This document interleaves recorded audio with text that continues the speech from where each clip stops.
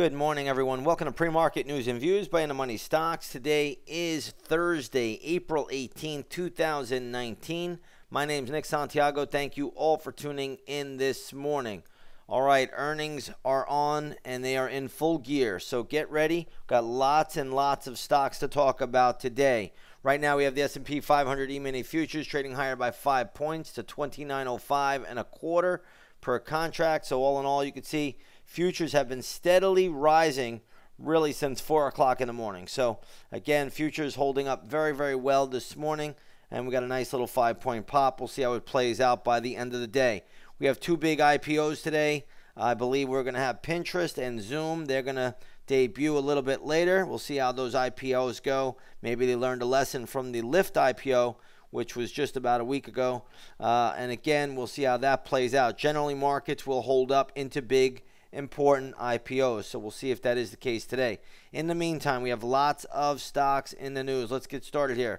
Las Vegas Sands up first. Stock right now is trading at $69.55. Closed at $67.91. I don't think there's a whole lot of upside, but I hope there is because I have a nice level to scalp. So again, I'll post that level up in the intraday stock chat room. Scalp room, the chat room has been on fire. So again, if you haven't done so, come on over. Take that 7-day free trial to the intraday stock chat room. It's simply been on fire. We got earnings galore out here. Lots of trades, lots of things in motion. All right, so LVS in play today. Again, I don't think it goes much past the 70 level, but if it does, we have a level to trade it. So get ready. That could be in play this morning. Next up, we want to take a look at TEAM, which is Atlassian. This stock is getting hammered this morning, trading at 101.49, closed at 111.19. So when I look at this name, it's a little tough to get a good level for it because it's kind of a new issue. Stock's only a little over 2 years old, but it's been a major winner in 2019, even a major winner in 2018. But right now, we'll be watching this one this morning. We'll see if it does come into any major support levels, if it does come a little bit lower. But TEAM is on our radar.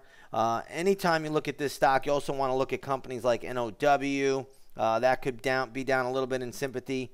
Zendesk is another one.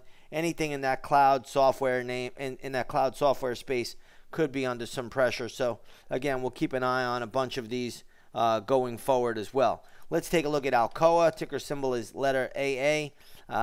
Stock right now trading at $26.98. Closed yesterday at $27.72. I don't love Alcoa here. I don't think there's much to do one way or the other. Stock's not doing a whole lot, but we'll keep it on the radar. We'll see what it does once the opening bell rings. Let's go over to American Express, AXP. Stock is trading at $10.75. Closed at $11.75 last night.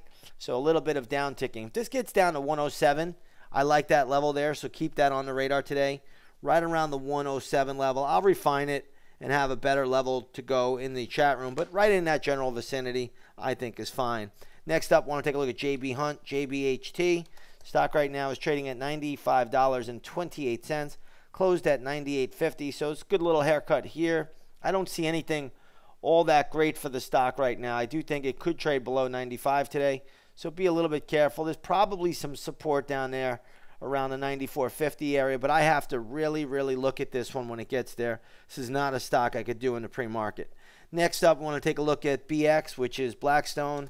Looks like they are going to convert to a corporation from a publicly traded partnership. So if you ever traded Blackstone, which I have plenty of times, you always get those letters in the mail that you're a partner in the company and all of that. So now they're going to convert to a corporation. So stock is getting a nice little pop off of that. We'll see where it goes. I think it's already a little bit overbought up here around the 39 level. I don't see it going much higher from where it is. So let's see how it plays out. But again, if you own it, trail the stop loss. If you don't own it, I'd kind of leave it alone at this stage of the game. Let's take a look at Checkpoint. CHKP is the ticker symbol here. Stock right now trading at 122.70, closed at 129.57. I already got gap levels ready to go on this. That'll be posted up in the intraday stock chat room right at 9 a.m. Let's go to the sleep number, SNBR. This has been a high flyer. Guess what? The air has come out of the mattress. So this stock right now is trading at $41.28. That's down from $48.03. Ouch, that's a pretty good sell-off. Again, I don't have a level yet, but I'll have gap levels ready to go. I already see a few that I could get interested in, so I'll have those levels ready to go right at 9 a.m. Next up, I want to take a look at Travelers. TRV is the ticker symbol. Big insurer right now trading at 137.14. This closed at 135.87, so good little pop there. Nothing I would do with it one way or the other. Let's take a look at E-Trade Financial. ETFC is the ticker symbol here. Stock is trading at 51.02, closed at 49.97. So again, E-Trade kind of, in the flattish type range, up a little bit from the close. Nothing spectacular. We'll look at this one once the opening bell rings. Trend is up, so maybe there's a little upside. I just don't see a whole lot at the moment. Next up, I want to take a look at Taiwan Semiconductor, TSM. Taiwan Semiconductor trading at $44 a share. Closed yesterday at $44.39. I think this is already overbought, but semis have been hot. This is a wafer maker as well, so we'll see how it plays out, but I will be watching this a little bit later. Let's take a look at Snap-on Tools. SNA is ticker symbol here. No volume behind the move, but it is trading at 165, so we'll have to look at that one once the opening bell rings. We'll do one more. Unilever.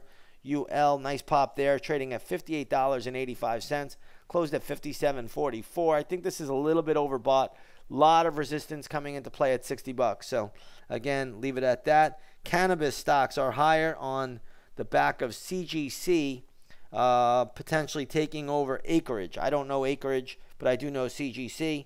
Stock right now trading at $45.72, closed at $42.83. So good little uptick there. And we'll see how it plays out once the opening bell rings. We'll see what it gives us. All right, let's switch gears here a little bit. Let's go over to the gold market. Gold is trading down just 60 cents, $1,276.20 an ounce. So if you take a look at the GLD, that's been beat up pretty good lately. That's trading at 120.32. Next up, we have crude oil up 21 cents to 64.08 a barrel. Take a look at the USO, which is good ETF to track the movement in crude. That's trading at 13.33. So there you have it. And once again, if you haven't done so, come on over. Take that 7-day free trial to the intraday stock chat room. You can trade right alongside of us. With that being said here, everybody, I'm going to leave it short and sweet. I want to wish you all a wonderful, wonderful trading day, and we'll see you a little bit later on the charts.